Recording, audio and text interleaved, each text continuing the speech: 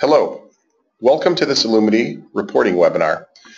We hear from clients often that they're not able to access SAP reports or they're not able to get the full use of them. So we wanted to put this webinar together to give you an idea of how you might do that.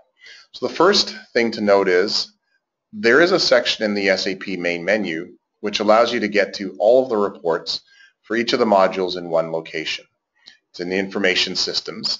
And then underneath that, the reports will be divided by modules. So if you were looking at accounting reports, you would see that underneath accounting and financial accounting, general ledger, you get to information systems. This is the same set of reports that you would see if you went through the accounting flow. You continue on down, you can actually get to the basic financial statement that we all know and love. So in terms of working within the reports, I've chosen a custom Illumiti report which is written in ALV.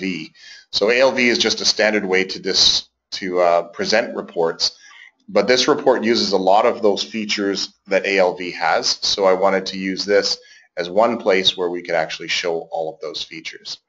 So the first thing to note is a variant. I've set up a variant for this report. And what the variant will do is it preloads all of the selections that I typically use to run this report. So I've got radial button selections, I've got open key dates, I've got my aging that I want to use. I've got the display variants that I want to use.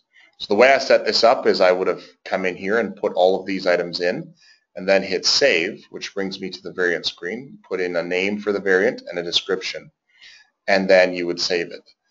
To get that open at key date to always show up as the current date for when I'm running this, I've set up a variable. So you go in here and these are available. This is not something I had to actually configure. These are actually here and I've just selected it.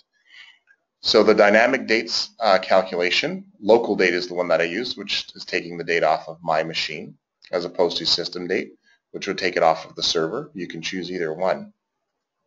Once you select that, then current date is what I chose, but you can see there are a whole series of possible date options. One to note would be last day of the previous month. You could save multiple variants, and an option could be that you have a month-end variant with this setup, and that could be used each time, and you'd always have the previous month for closing. So I'd save this variant. In this case, I'm overwriting one that existed already, and here are the values. So now to execute the report with all of my selections. So you're going to see this report has come out very compressed, quickly giving me an idea of what my receivables are, total receivables, broken down by customer, and their aging. Okay, that's how I wanted to set this up, so I could show a very compressed report giving me high-level information. The way I got this was I actually went in here and saved the variant with the drill down set at customer number. If I actually change that to non-totals, then I see all of the open items and then the subtotal underneath there. The subtotal is coming because I actually have it turned on here. So if I take that off, I have just a complete list of all of the open items without any particular subtotals. If we go across the top here, we can actually sort or in ascending or descending order. So I can take this and say, okay, well, I want to sort based on dollar amount. Okay, I'm going to put it back to customer name because that's where we had started. I can go find any particular item.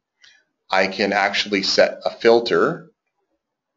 And so if I wanted to look at just the items that are maybe of concern to me, so I'd say, okay, I want to see where the dollar amounts are more than 1,000, say. So I'm actually going to select this, set the filter, and because I've selected that, it said dollar amount. It brings the local amount in here. And if I say I would like it to be greater than 1,000. So go in here, greater than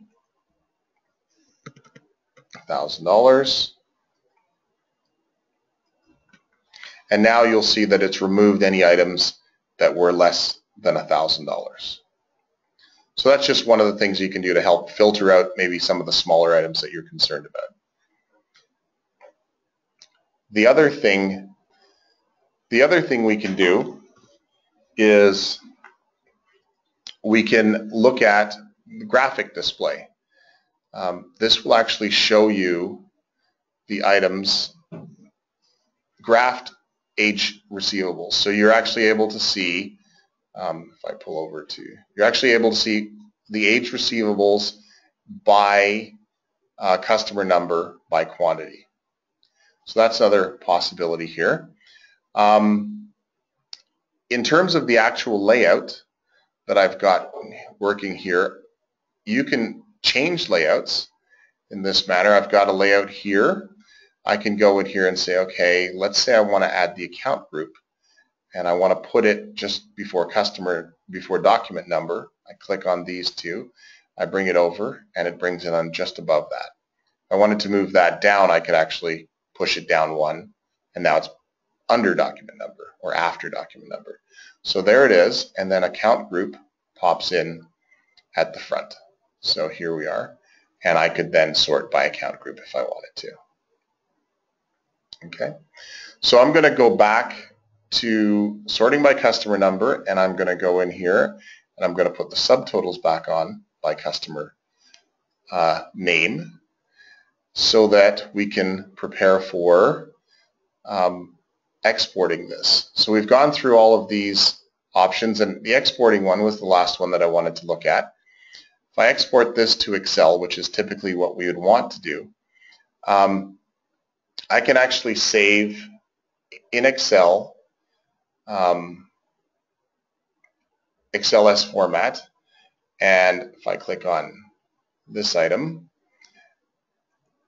export, and answer the series of questions. I'm not changing the name, but you can actually change the name so that it'll save as that particular name. It brings it up in Excel, and the key item here is that by bringing it up this way instead of in the HTML or any of the other formats, you get a fully active spreadsheet with the subtotals and the filtering in place.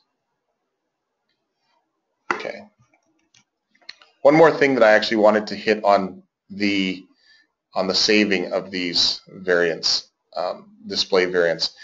In terms of the layout, if I go to save my layout, you can save layouts as user specific, which means it's only for you, or you can leave that blank and then everyone will actually be able to see the layout that you create. You can put it as default and it'll become the default setting for everyone or for yourself, depending on the selection that you. Okay, so that was it for what we wanted to show you on reporting. If you have any questions about this, you can actually reach out to your account executive and we can arrange for training or a reporting workshop where we can look at any gaps that you feel that you have in reporting or items that you want to explore further. Thank you.